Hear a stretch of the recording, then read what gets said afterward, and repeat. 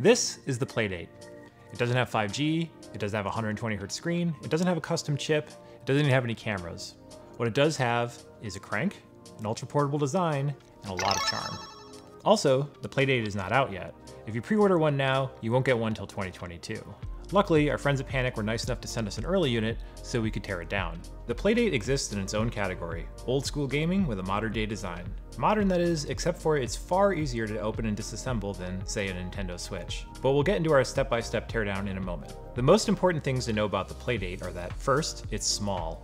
It's a bit small in my larger hands, but it should fit comfortably in most. Its screen is like an upgraded classic Game Boy. It's black and white, it's low resolution, but really crisp and responsive. The buttons are punchy, the crank has an appealing smoothness to it.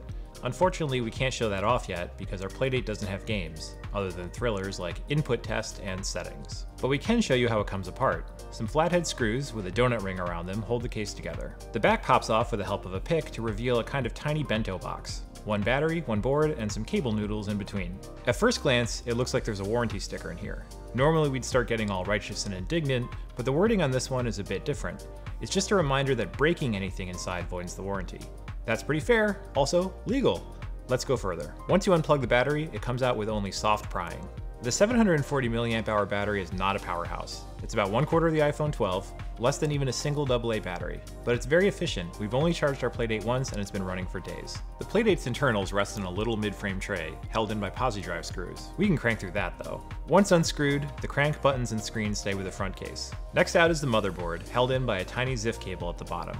If you're curious, check out our full teardown on iFixit to see all the chips we've ID'd. Now the exciting part, the crank. Pull out a little staple bracket, and the crank releases from its hold. The crank has a magnet in the shaft. That magnet works against a sensor on the nearby flex cable that detects the magnet's rotation. This means it won't wear out, or most importantly, drift. The mono speaker is held down with adhesive. Easy to yank out, but a little tricky to re-adhere.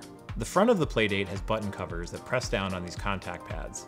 They're on a flexible printed circuit glued to the midframe, and we don't really recommend messing with them. Finally, the screen is glued to the front, and it doesn't seem like you can separate it without damaging it. The Playdate isn't a typical teardown object. It's not like most things we tear down around here, it's kind of a one of a kind. With that in mind, we gave it a 6 out of 10 on our repairability score.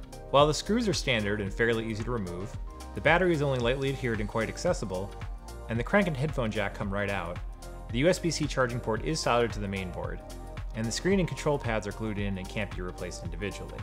If you want to see a device that's even more modular and repairable, be sure to check out our teardown of the Framework laptop, which scored a 10 out of 10.